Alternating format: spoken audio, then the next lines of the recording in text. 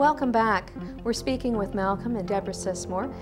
Deborah is living with type 1 diabetes, but she sure hasn't lost the zest for life. She was just recently telling us about her marathon.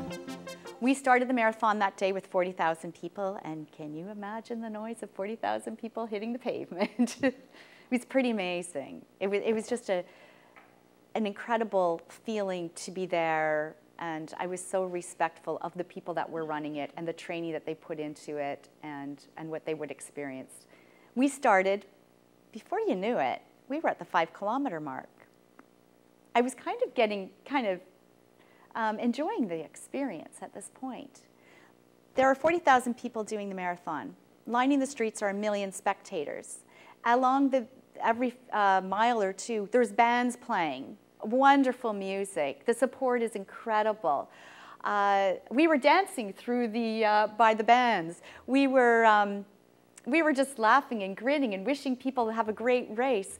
The next thing you knew, we were at the 21-kilometer mark. This is way beyond what I thought. I didn't think I could walk one. We get to 10K. We get to 21 kilometers.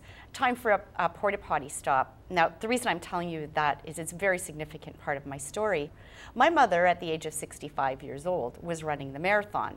As I'm about to enter a porta potty, somebody was coming out, and that somebody was my mother. She was coming out of the porta potty as I was coming in, and with big hugs, tears of joy. She couldn't believe I had made it this far because she knew I'd been so injured.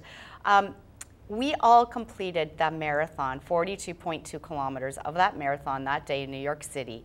And it was so significant in my life, that marathon experience for me, because I really adjusted my whole mindset.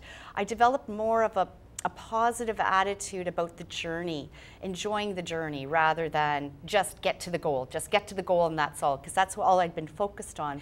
And it really adjusted my whole attitude in life about just relaxing and accepting and enjoying, and don't live for one moment way off in the future, and enjoy it. And it was a great day overall. We had a blast. I had the best guides. My mother was there, my husband ran it, and I mean, it couldn't have been better, really. It was very different than it turned out. I mean, I'd had my time down. I knew what I was going to do, and I was going to do this great marathon and break all records and all this stuff.